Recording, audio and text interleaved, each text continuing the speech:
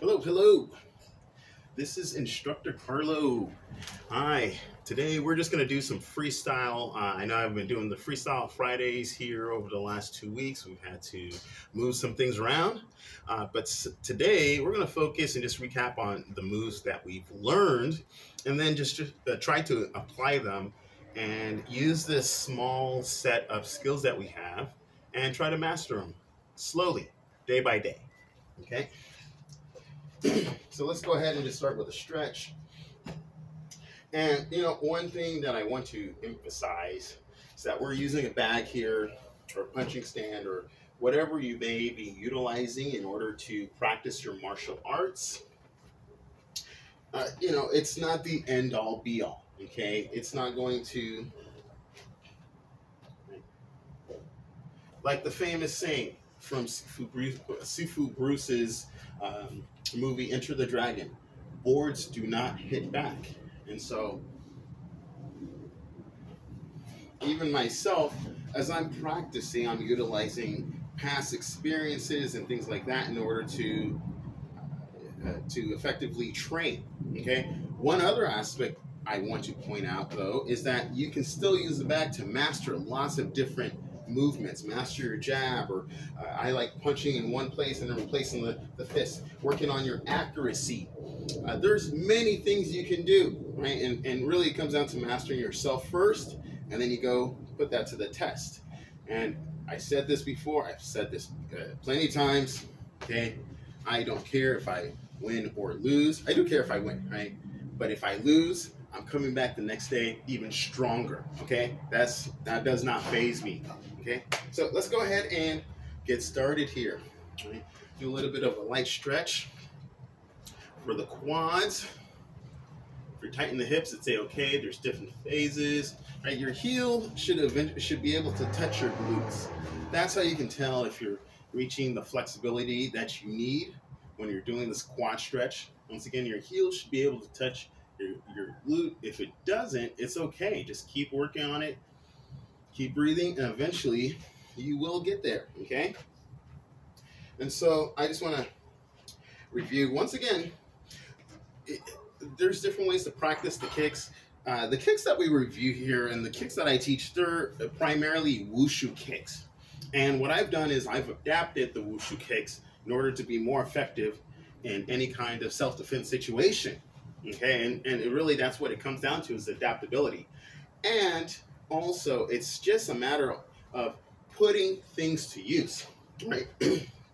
If, I've seen certain movements that I think are effective. I don't know if they'll work or not, okay? But I think they're effective, and therefore I will try it out on the bag, and I will try it out in sparring and see if it works or not, okay? And I've done this with practically all the moves. Right? That's why I teach them. Right? So, it's really the idea of, if you think something works, go ahead, try it out, right?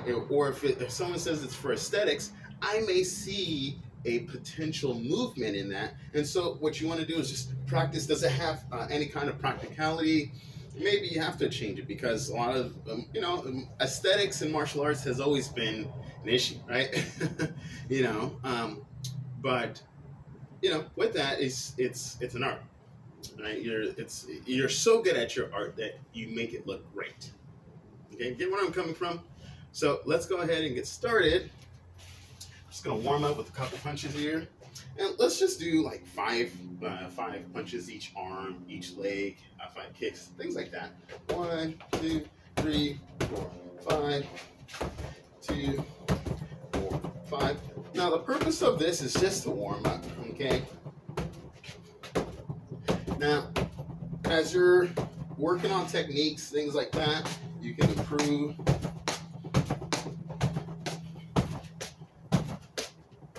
Okay, it's not a chance to say, look at your technique and,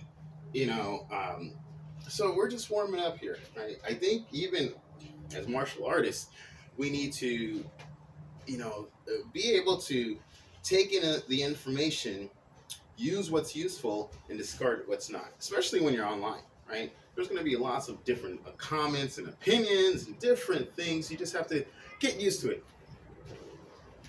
Okay. So we've learned a couple different strikes. We've learned we have our basic punches, our uppercuts, back fist hammer strikes. Now, even here, I will say doing this movement on the bag is a little bit different. Right? It's different hitting something like this where it's higher up. Then let's say you got someone on your opponent's arm and you're coming down, or you're just striking someone so. So you need to adjust. Right? This isn't, once again, it's not going to work for every situation, but this is why we're doing this. So you can adjust. Right? It's not the bag that needs to adjust. You need to adjust. Okay.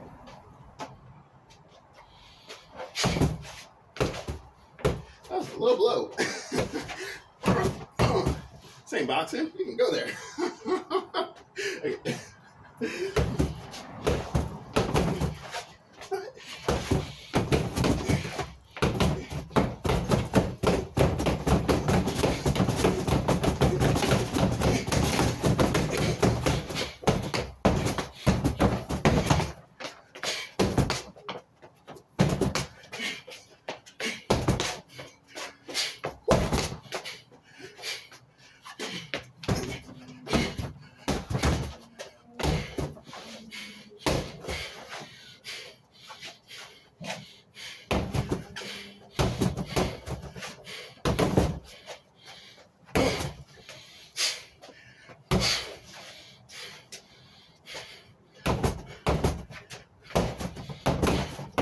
Okay, go ahead and take a quick break. Okay, grab some water. Let's go again. Right. Utilizing our different strikes, utilizing our poses, utilizing our stance. Let's go.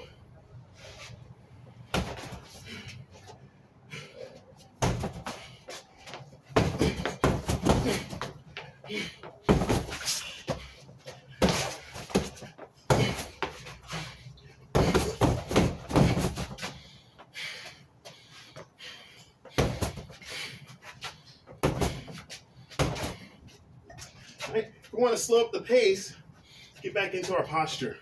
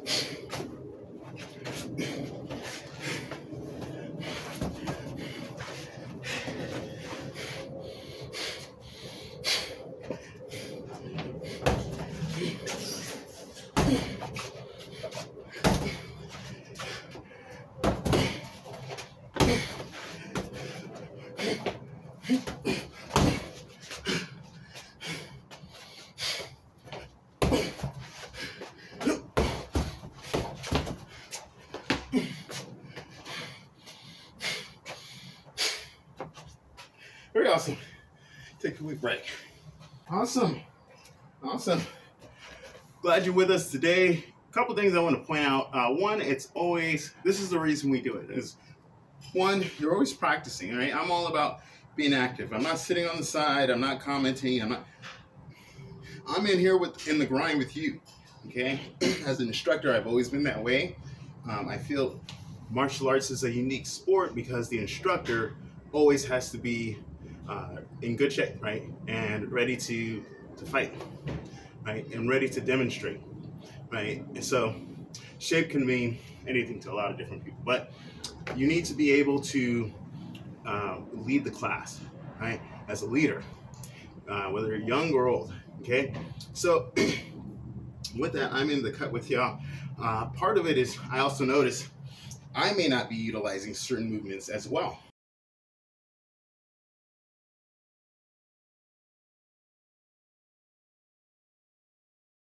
I want to say that's why we're here today, so we can practice implementing these movements, right? It's like the saying of, it's better to master one movement than 1,000, right?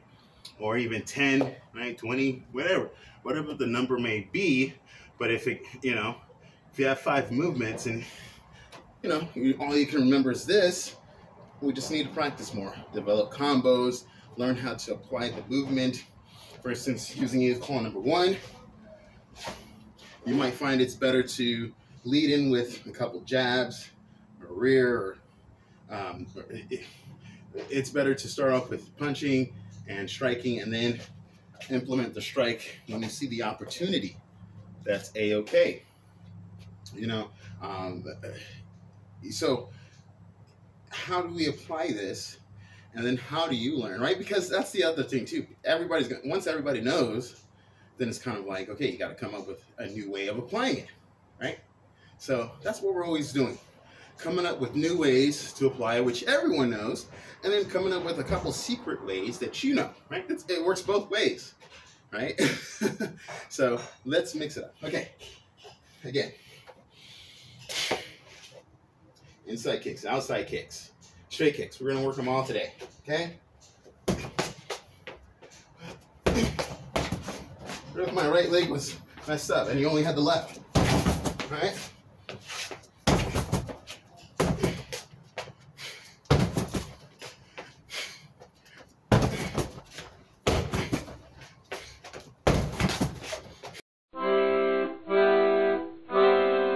Throwing from the front leg.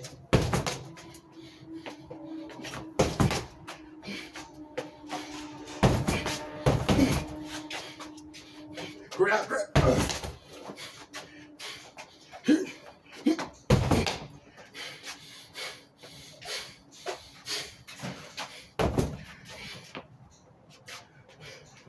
Sorry.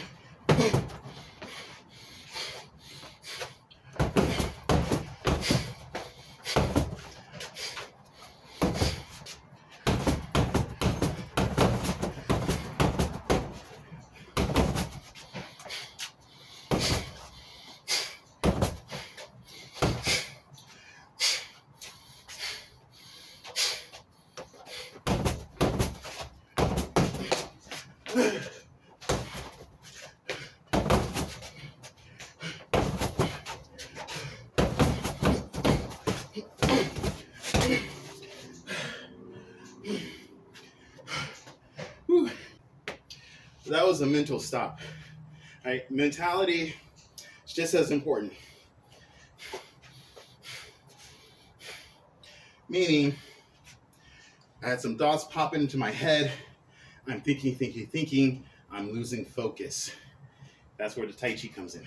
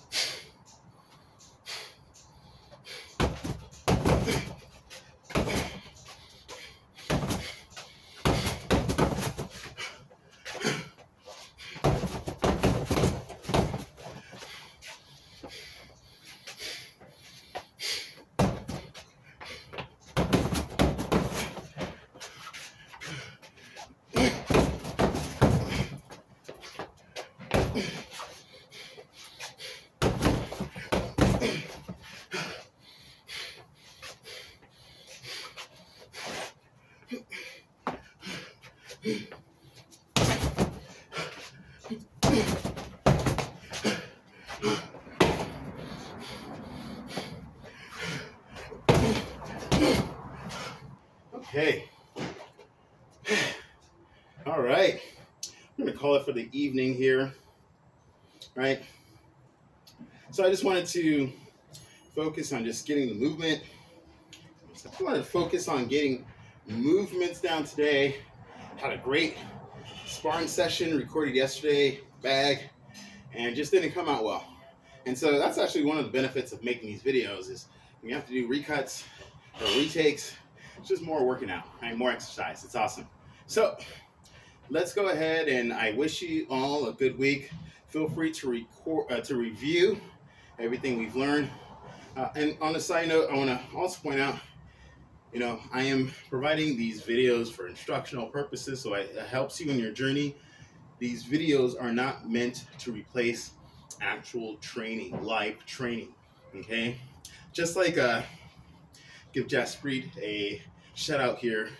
One of my favorite YouTubers, which runs a channel called Minority Mindset, right? He always says, you know, don't listen to some random guy on YouTube. You know, you can trust but verify, right? Whatever. You can, you don't even trust, right? It's verify. Go ahead, verify. I am 100% for that. And if it fits into what your training regimen is, and you find validity, I am more than 100% ecstatic.